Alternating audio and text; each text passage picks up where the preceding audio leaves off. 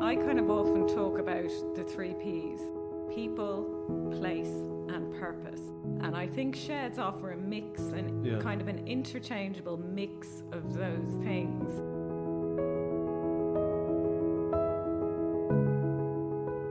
Hello and welcome to another episode of the HSE Talking Health and Wellbeing podcast. My name is Fergal Fox and today we're talking about men's sheds. And with me today is Rebecca McLaughlin from the Irish Men's Sheds Association and Ray Jordan from Furhouse Men's Shed in Dublin. Thanks very much for coming in. So Ray, why did you get involved in a men's shed? Well, the main reason is I retired 5 years ago and I knew once I retired that I need to be active to do something when I retire because I'm separated, so I live alone. So we know that just living alone isn't healthy in itself. And I had heard quite a bit about the sheds. My career was in bookbinding, so it was very practical, making and repairing things and designing little jigs to do things. So I wanted access to a workshop to be able to be a bit more creative. Yeah. And I joined one shed and I stayed in it for a while and I ended up joining the Furhouse shed. But the Furhouse shed, unfortunately, is the shed without a shed because we use the community centre and the scout den in Furhouse area. You have two sheds, but two effective spaces. 2 spaces, yeah. We don't have a physical shed with a workshop, which is what I wanted, but the camaraderie that is there in the Furhouse Men's Shed more than compensates for the lack of physical work that I like to do. And I can do it at home anyway, even though I live in an apartment.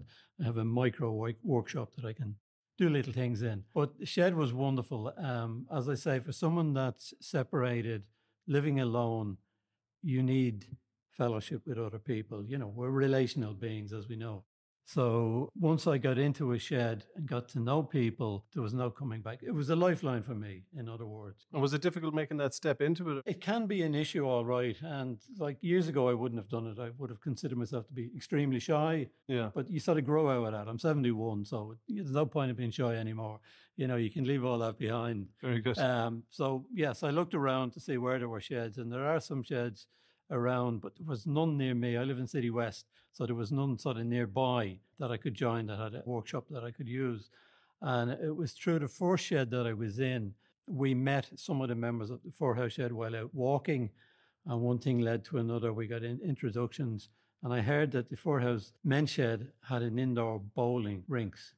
Okay. And I've always wanted to play bowls. Yeah. I used to live in Walkinstown, and I used to travel through Crumlin Village going over to Rathmines every week. And there's an outdoor bowling court in Crumlin Village. And I used to see it every week. And I thought, yeah, look at this. I'd love to try that. And I never got to try it. So I worked for 41 years. Then I retired. And this opportunity came up to try indoor bowls. And I've never looked back. And I've joined an actual club since. Very good. Getting into the shed and playing in the Furhouse Men's Shed. So back to the shed, we have a very active program, even though we don't have a workshop. And the men in the Furhouse Men's Shed don't particularly want a workshop. They must be all sort of ex-academics or civil servants or whatever. There's none that seem to want a particular workshop. And it's probably a little difficult given that we don't have an outbuilding or whatever to convert, as many of the sheds have done. But there's an active program between indoor bowls, walking in the park 3 times a week, hill walking group. There's an art group as well. We do a lot of outings, you know, 1 a month. We're planning to go to the National Print Museum next week. Yeah, like your museums, just to explain to the listeners, we're recording this podcast in Dr. Stevens, and right before Ray came in to record, he said, is there any way I can get into the Works Library? And I was like, the Works Library? What's that? What's that? But tell us about why that was so interesting to get in there, Ray. Why did you want to get access? Oh, well, the Works Library, it's an 18th century library. And when I worked in Trinity in the conservation department, we knew a lot of the academics who were interested in the history of bindings. And one particular guy, Nicholas Pickwood, was a specialist in the history of bindings.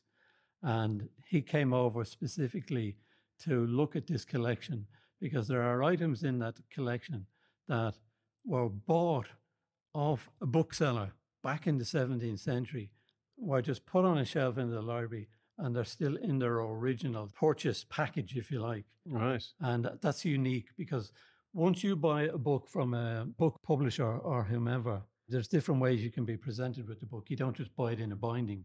So you can get unbound copies of a book in sections, and they are then given to a bookbinder to bind. And obviously, Edward Ward was a collector of these magnificent bindings. So some of what he has there never made it for a commission for a bookbinder to put a nice detailed decorative binding on it, because you can see what was in the showcase. The Irish binding that we saw, beautifully filleted, roll around the edges, gold, probably gilt edges. And a bookbinder would have taken the original copies of the text, sewn it, put it together as a book, and then put a binding on it. And that's always fascinating to anyone that works, my career was, as I say, bookbinding and then conservation. So we got a quick glimpse into the library right before we recorded this, and you've already set up with the librarian yeah. there. She's ex-Trinity anyway, Elizabeth Ann Moran, yeah. You're going to bring the men's shed group in there? I hope so, yeah. I will send in a request to Elizabeth and ask her, can she take a small group? Very good, very good. So you're always thinking about activities. Coming back to the shed, men need things to do. Yeah. So, Rebecca, I want to talk to you for a little minute about your work for the Irish Men's Sheds Association. You're supporting a network of sheds. Can you tell me a bit about that? Yeah, so essentially my role is supporting what is already a health-inducing or promoting environment. Each shed is individual. It's as individual as the men. And we've just heard from Ray. It is a great privilege to learn from someone's life experience. I was completely not expecting to be transported into the 17th century there, but I'll be coming back into the library as well. But that's the opportunity in sheds, that it's men coming together at different stages. It could be post-retirement, they could be carers, the cared for, widows, people who are separated, guys who are on their own. People, the average age in a shed is about 65. But people with lots of different life experience and knowledge who come together, they form a committee. And currently, the sheds movement in Ireland is just a global phenomenon. So we have the highest number of men's sheds in Ireland. Why do you think that is? Do you think like Irish men... That's a very good question. It's $1 million question. All men maybe, have a reluctance around expressing emotion or seeking that social engagement, whereas men's sheds in Ireland has become an acceptable norm for social engagement. It has. And I think it's a very complicated one. I kind of often talk about the 3 Ps: people, place, and purpose. And I think sheds offer a mix and kind of an interchangeable mix of those things. And each shed is different. So it's really, really hard for us to be prescriptive about sheds, and it's very hard to generalise about them because of the diversity. So you can go into a shed down in Dingle and they're boat building, or they've just been working on the famine graveyard down there. And you can go into a shed in Donegal and they're crafting, spinning wheels. And I think no matter where you go, whether it's beekeeping, whether it's boat building, whether it's biodiversity projects, the 2 things all sheds have in common is connection and a kettle. The cup of tea is important in sheds. And I think men come in. I'm right. Ray's laughing. Yeah, he's laughing. But it's He's putting up his hand here. What do you want to share? Go ahead. Just as Rebecca said, the first shed I joined was the Tallow Shed, and I got to know a few of the members there. And I remember talking to Jerry Finn, who was running the shed at the time. And he told us the story of a lady came down to the shed and said, Jerry, my husband's retired. He just sits in the sofa, sits in a chair all day long. Can't get him out. I'm trying to get him out. What do I do? What can I do? Can you help me out in any way? And he said, well, has he any pastimes, any hobbies? And she said, nothing. No, he doesn't do anything at all. Just sits there and reads the paper type of thing. And he said to her, does he drink tea? She said, yeah. He said, that's all he needs to be a member here. Send him down to the shed. And no CV needed. No CV needed, exactly, Fergal. And we did have there as well some young people that used to come down that had slight mental health problems. And they'd come in and they'd just sit there and they just wanted to hear the rest of us talk. They'd have a cup of tea and then they felt that they had enough to go. And they were very welcome. So, there are no barriers in a shed. People are welcome, come and go at whatever timescale they like themselves. I think it's very unusual at this day and age, really, to have a space where you can come in and you can leave whoever you are outside at the door. Because when you come into a shed, it doesn't matter what you do in the outside world or who you were. When you come in the doors of a shed, it's very democratic. You become a shedder. It's a non-judgmental space. People accept you for who you are. It's a very respectful space for the most part. Of course, there's barneys and there's conflicts, but that's part of life as well, and it's sorted out. But in general, they're very vibrant hubs in communities. Like currently around Ireland, there's about 400 sheds. Across the 26 counties, there's 36 emerging sheds. I've just come today from Tipperary and there was 4 new sheds there. So how many sheds are in the network now, do you think? Well, there's 400 plus. So we've 56 registered in Northern Ireland with us. Right. We cut across the 26 counties and we're now looking to develop health and wellbeing, seeing how we can bring some of our health and wellbeing programs, specifically Sheds for Life, how we can adapt that and pilot that maybe with sheds in Northern Ireland as well, because there's huge demand. They've heard about it. They've heard about it. Yeah, they've heard about it. Let's talk about Sheds for Life then, because you were talking about the process of a shed being kind of democratic and organic in a way and naturally health enhancing as a setting. But the Sheds for Life program, it's different. We're bringing in health inputs and we're sitting down with the men, asking them, how are we going to put this program together to make it a bit tailored for them? Can you tell us a bit about what Sheds for Life looks like for a shed? And I know, Ray, you attended one of these, so we're going to come to you in a minute. So Sheds for Life is really gender-specific health and well-being intervention brought to the sheds, directly into the sheds, and brilliantly researched with Dr. Noel Richardson and Dr. Aisling McGrath, and the learnings out of even the development of it and the piloting of it continue to inform how we strategically plan other projects and programs in terms of health and well-being. So all the work around talking to men about building programs with them, collaborative work, and including men at every stage of the process of building a program. So Sheds for Life is a health and wellbeing program. It's a 10-week program and it dots around all our sheds. We run 2 programs a year in spring and autumn, and it reaches about 400 to 500 men a year.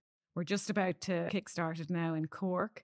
And we kind of work a year in advance. So we bookend the program with partners on the ground and our national partners. So we work with a whole map, if you like, and scaffold of national partners, everybody from the Irish Heart Foundation to Diabetes Ireland. And we're continually refreshing that and reviewing it and seeing what men need at particular moment in time that we can work with new partners to bring to them to provide more health and wellbeing supports. So they're doing things like physical activity. So they do. They have health. A choice of indoor, outdoor exercise. Some of them are doing walking, football, activator poles.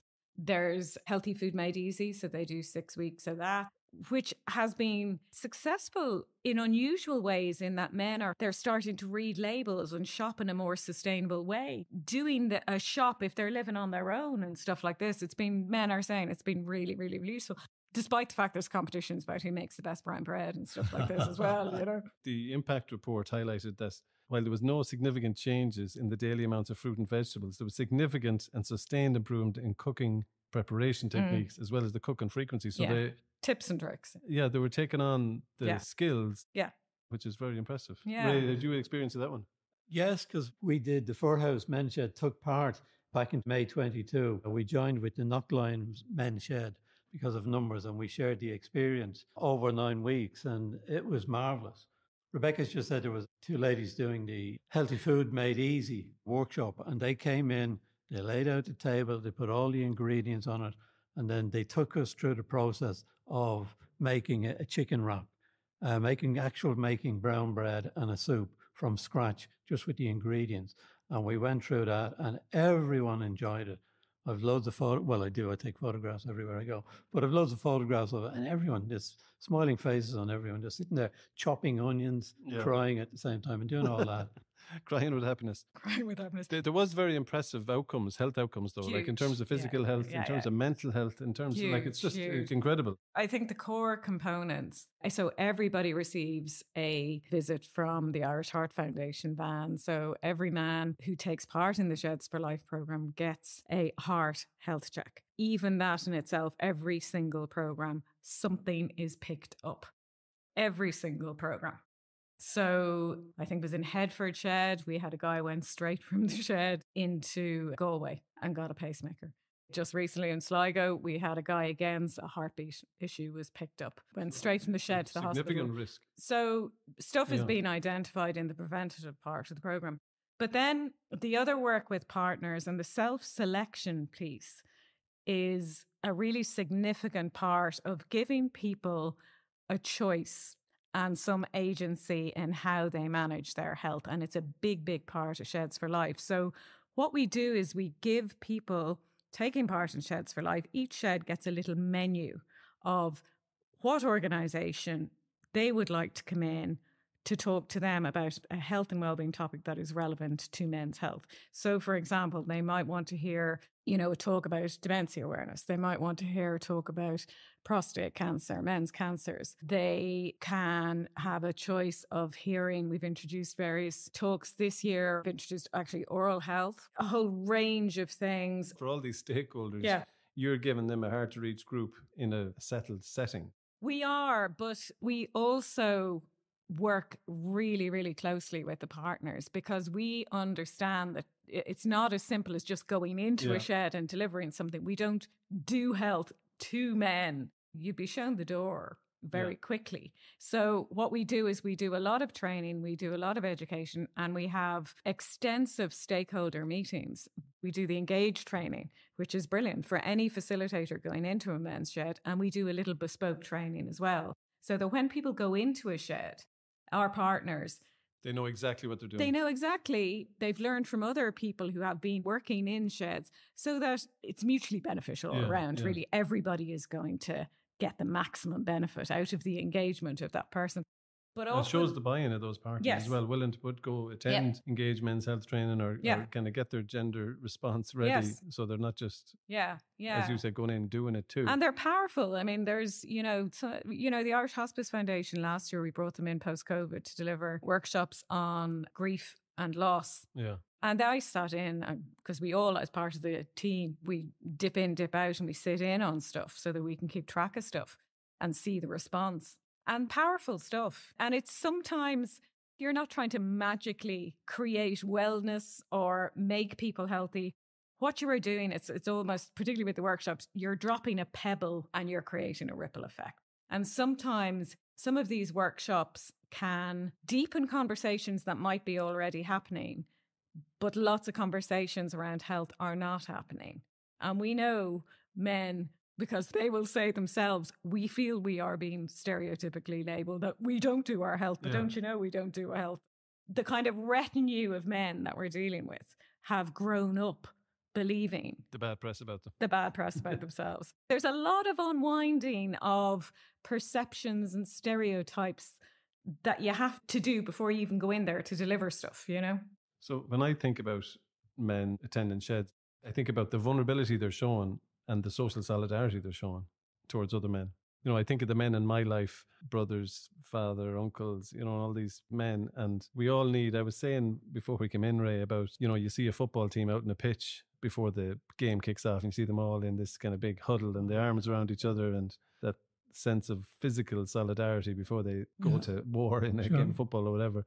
But the shed seems to have that kind of invisible huddle for the members. It does. I totally agree with you. Now, obviously, we don't huddle in a four-house man shed, but we're not afraid of giving each other a hug and wrap our arms around the shoulder. Most of the men that I know in the four-house shed, they don't like me. They'd be lost without it. It's a great benefit just to be in the presence of men. Whether you say or do anything, it doesn't really matter. And because we're not creative, we do spend a lot of time just talking to one another. Like this morning, we had the exercise class, and that was part of the program, and there is a manual on it, and I can read out a definition of what it was all about. But we come together to enjoy sort of, one, the exercise, two, the camaraderie, and then the sort of fellowship with the tea and the coffee afterwards. And then there's always one or two wiseacres who tell you how to solve all the problems in the world and crack a few jokes and that, So it's definitely a tonic for a huge catchment of men. I think so, yeah. And going back to the health issue, the workshops that we had in the program there was a diabetes workshop, cancer workshop, and a mental health workshop, along with the Irish Heart Foundation checking us all out. And I think each and every one of us benefited from all of that. I'll give you one example. in terms of the cancer workshop. One of our members had prostate cancer, well, probably a few of them, but he gave a talk about it to us in the shed. Really? And he did, yeah. And he went down, Rebecca knows the program in more detail, but there was a specific program to deal with prostate cancer very clearly. And he went through the gory details, and he was typically, because he's like most men, he thought, well, it's not going to happen to me. Yeah. And we all feel like that, no major health issue is going to arise. But it did arise in his case. He got himself checked out, and he went through the whole detail of what happened from the diagnosis through how he dealt with it on a day-to-day basis right to the end. And that was very informative for each and every one of us that sort of heard that. My doctor told me, he says, yeah, 1 in 2 men can get cancer, prostate cancer, over the age of 70. So here am I thinking I'm 71, yeah. What's coming down the road? Yeah. But you're made more aware of it. A lot of the time, men we dismiss the fact that their health issues are sort of coming at us. To the back of our minds. Yeah, I think so, yeah. Whereas when you meet in a group in a shed like that, and you meet someone specifically that had it, it's much easier for me to go to you, Ferg, and say, well, you had this issue. I'm worried about it. Tell me a little about it. What should I do? And, and that's the kind of thing that can happen in the shed. Yeah. People will open up and talk. Now, they won't do it necessarily in a group forum, but they can do it on a one-to-one basis as you get to know people. Yeah, that seems so powerful. I want to ask you, Rebecca, about one of the other things that I've witnessed in some of the sheds, and it's like they're doing activities in the community. They're coming together in their invisible huddle, or not a physical huddle, but they're coming together in their shed to do their thing. But they're doing things that are positive for the community. Yeah. So it seems to be kind of creating this virtuous cycle of well-being. It's taking the shed setting, the community setting, and it's all coming back. Yeah, and I think sheds are powerful. They're spaces for positive aging and all that we associate with how to grow old or how to grow older. So there's always opportunity for growth. And even we were talking about neuroscience earlier, our brain may change. And while there might be certain losses, there's also great gains as you grow older. And that's backed up by neuroscience, your brain's plasticity. We become better at making connections, at joining dots. We're much better at looking backwards because we're able to join all the dots and life experiences and everything.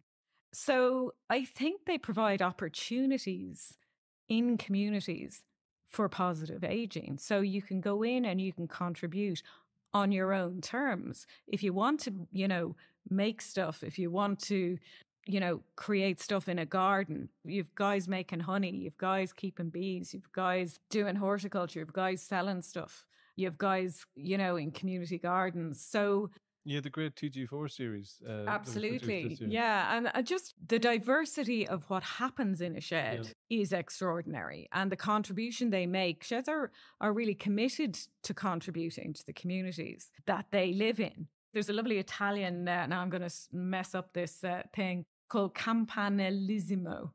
And it basically means in the shadow of the bell tower. So sheds work on the loyalty is to the shed. It's in the shadow of the bell tower. And you do find that while sheds are great networkers, they'll get together. And for Sheds for Life, we often invite a hub shed to gather in sheds who might have decreased numbers and stuff like that so that they can be a host for the program. But there's fierce loyalty in sheds, and there's fierce loyalty to communities and to making a difference. But that's very empowering. The average age of a man in a shed is 65. Now, having said that, you can get anything from 20 to 101. I met a guy who was 101 in Sligo in a shed who took part in Sheds for Life. He's our oldest participant in Sheds for Life, and everything in between. Yeah, and the impact, I guess, we're looking at it in terms of our men's health plan. Sheds for Life is an explicit part of the men's health plan and working with the Irish Men's Sheds Association. But beyond men's health, you've seen women organising themselves in community groups and through the ICA, or some women have set up women's sheds now. But these men's sheds also have an impact on the families of those men, which inevitably are lots of women. Yes, no more than the woman that you were telling us earlier about. Yeah, her husband had retired, she wanted him to do something. And the shed was a great sort of forum for him to find something that's recreational and, just beneficial to his well-being instead of having to stay at home and worry, what do I do when I retire? Because when I was an apprentice bookbinder in a printing house on Bachelor's Walk, I remember one of the rulers. The rulers were those that made up the account books, put all these rulings. It was all done by hand kind of thing on a pen ruling machine.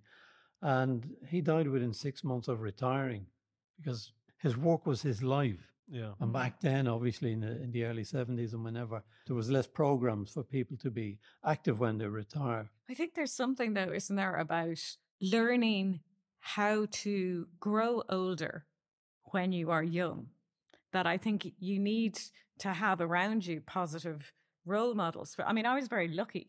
I thought everybody's granny lived with them because my mother's mother lived with us growing up. So I just presumed everybody's granny kind of lived there, you know. So, but looking back on that, I had a really positive role model for that. And my granny she was a maker. She was doing Irish crochet and stuff like this.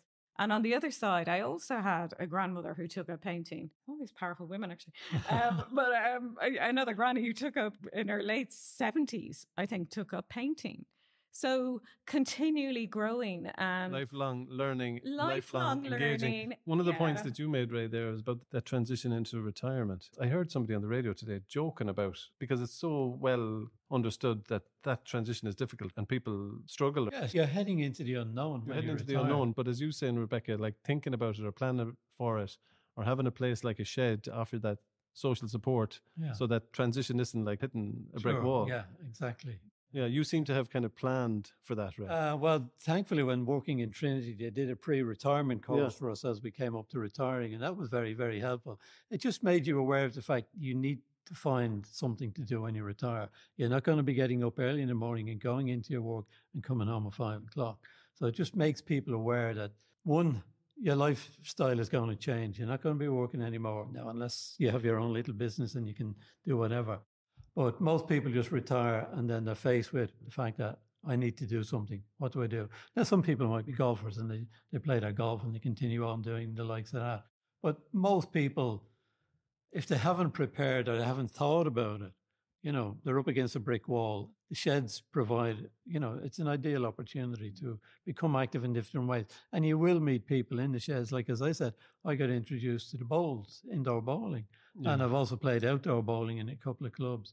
Being in the other sort of association I'm in is the Trinity Retirement Association. So they're active.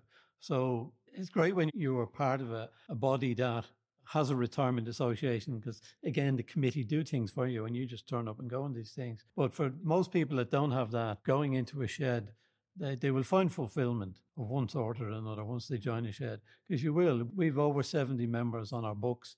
62 are fully paid up last year. And of that core, about half of them are active all the time.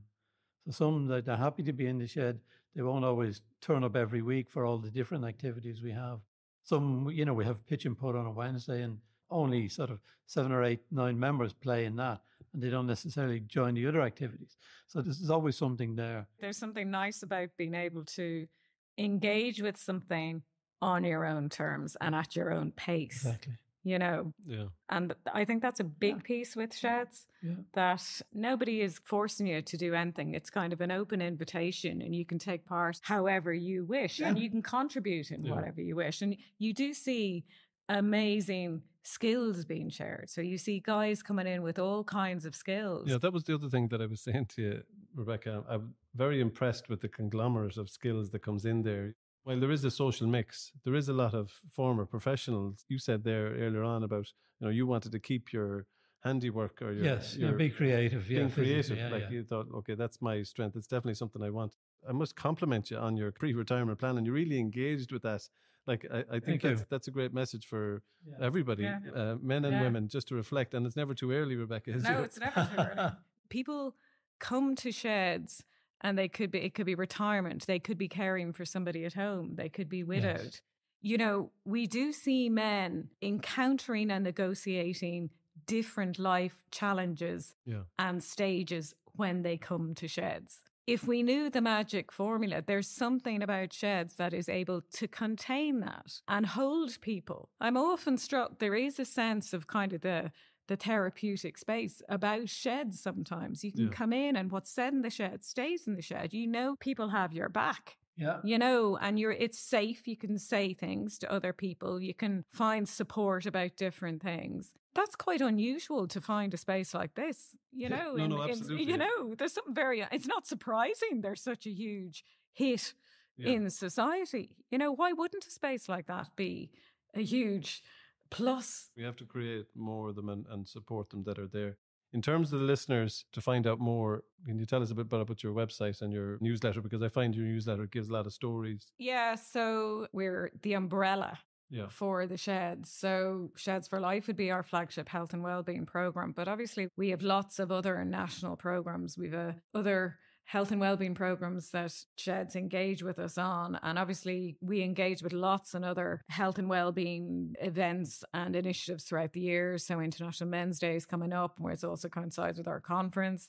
Men's Week is obviously a huge thing for us as well. So people can find out about us on the web. Just look us up, Irish Men's Sheds. And specifically for health and wellbeing, they can get onto the health and wellbeing team, our little merry band of people. But we spend a lot of time out on the road, and that is a big part. I mean, as I said, I've just come from Tipperary, but that's important because we feel if you're not out on the road and listening and hearing what men really need and what the issues are on the ground, it's hard to plan for upcoming health and wellbeing initiatives and to keep improving the offering, which is what we're always trying to do. But there's lots of lovely initiatives. You know, we have a fantastic Daffodil Bench campaign with the Irish Cancer Society and local authorities. That's expanding. We're hoping there's going to be about 50 of those by the end of this year. And Sheds are actively involved in painting the benches. There's a bench contributed by a local authority. We match a shed and they put a QR code. And the QR code, when scanned, gives access to the local cancer supports and services, signposting to that, but also to the local men's shed.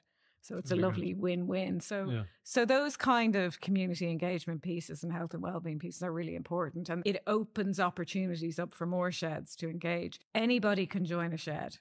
There's an open invitation for men to join a shed, and there's plenty of them around. It may be a case that the shed on your road might not be the best match for you, but to be sure there'll be one in the next village or 2 villages over, which might suit you better, depending on your interests and depending what you're interested in doing. Okay, well, look, I'd like to really thank you so much for coming in and telling us all that stuff, Rebecca and Ray. I really appreciate your time. You're very welcome. So if you know anyone that might be interested in men's sheds, please share this podcast with them. Or if you've listened to any of our episodes that you found interesting, please share with a friend, family member or work colleague. We'd really appreciate that. And thanks again for listening to HSE Talking Health and Wellbeing.